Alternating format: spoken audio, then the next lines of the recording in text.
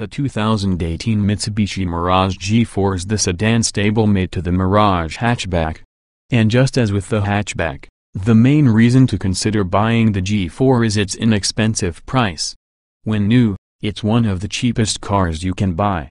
If you're on a tight budget, the Mirage represents a viable new car option as well as the warranty coverage and financing benefits that come with it. Just know that you're also getting one of the least appealing cars to drive right now. It's slow, uncomfortable and unrefined. If your budget allows, we suggest going with more practical and desirable subcompact hatchbacks, such as the Kia Rio and Toyota Yaris. The Mirage might be inexpensive, but rival subcompact sedans still offer more car for the money. What's new? The 2018 Mitsubishi Mirage G4 SS trim level now comes with a 7-inch touchscreen, Bluetooth and a rear-view camera. One of the key benefits of the Mirage is in its comparatively inexpensive price tag, so stick to the base S trim level. It comes with a touchscreen interface, a rear-view camera and Bluetooth connectivity this year, which enhances its appeal. The more you spend on the Mirage, the more it's going to make sense to buy a different kind of car. Trim levels and features. The 2018 Mitsubishi Mirage G4 is a subcompact sedan offered in two trim levels, S and S. Both trims utilize the same engine, a 1.2-liter 3-cylinder engine that produces 78 horsepower and 74 pound-feet of torque. The S gives you the choice between a 5-speed manual transmission or a continuously variable automatic transmission CVT, while the SA is only available with the CVT. Standard features for the base Mirage S trim include 14-inch steel wheels, a rear spoiler, automatic headlights, air conditioning, full power accessories, a tilt-only steering wheel, 60/40 split folding rear seats, a rear-view camera, a 7-inch touchscreen display, Bluetooth connectivity, and a 4-speaker sound system with a CD player and a USB port. Optional for the S is the smartphone display package. It adds 15-inch alloy wheels, cruise control, a leather-wrapped steering wheel, and a slightly smaller 6.5-inch touchscreen that has Apple CarPlay and Android Auto smartphone integration. The Mirage S includes all of the above, along with keyless ignition and entry, fog lights, automatic climate control, an auto-dimming rear-view mirror, a height adjustable driver's seat and heated front seats. Standalone options include various aerodynamic flourishes, added interior lighting, rear parking sensors, and utility items such as cargo nets and mud flaps. Trim tested. Each vehicle typically comes in multiple versions that are fundamentally similar.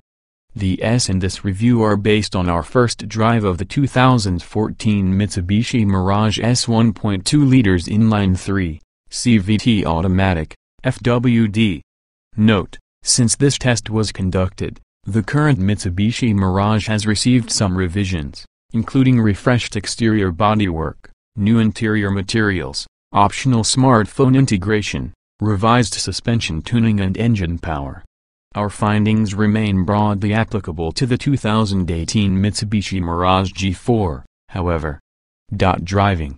Combining a tiny 3-cylinder engine with a CVT is a recipe for slow-moving transport. The underdamped suspension causes the car to skitter across mid-corner bumps. The brakes at least work well. Acceleration. The Mirage weighs just a bit more than 2,000 pounds, but its engine is not up to the task. A 0 to 60 mph sprint drags out in a laggardly 11.7 seconds. Merging and passing require extra caution. Braking.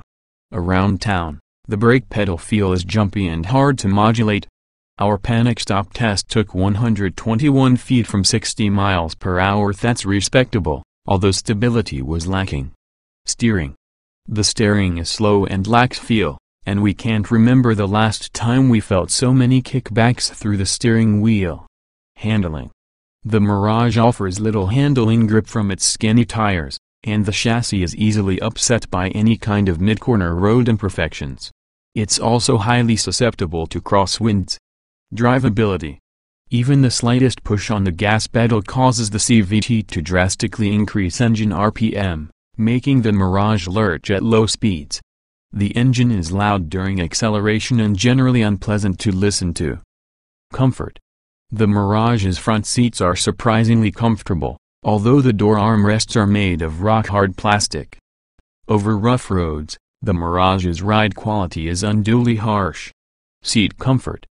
The seats are cushioned enough for long stints, though they look flimsy and the cloth material feels cheap.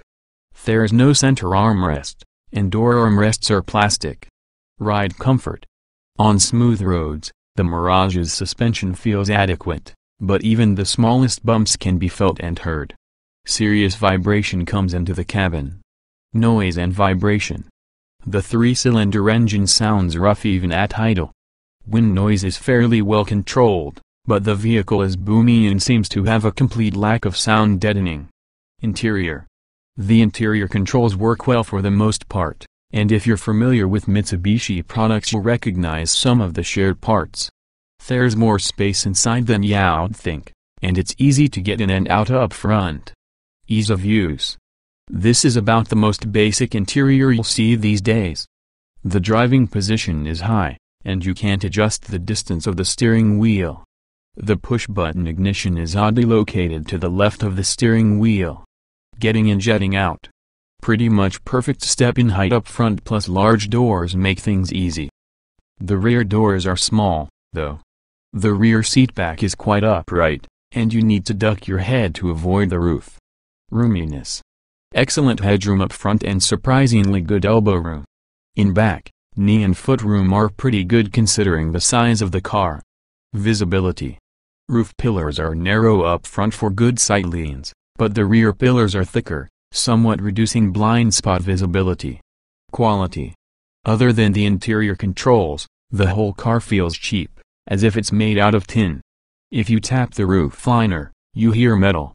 There aren't soft touch surfaces anywhere, and there were some interior rattles over harsh pavement. Utility. While small and lacking small storage space, the Mirage uses its interior space efficiently and is even competitive with cars one class bigger. Small item storage. The center console cup holders down to hold bottles in place, and there isn't much in the way of bins. The door pockets are well sized, and there's a handy key fob pocket. Cargo space. The trunk is large for the class, but it has a small opening. The 60-40 split folding rear seats ensure you have access to what little space is available.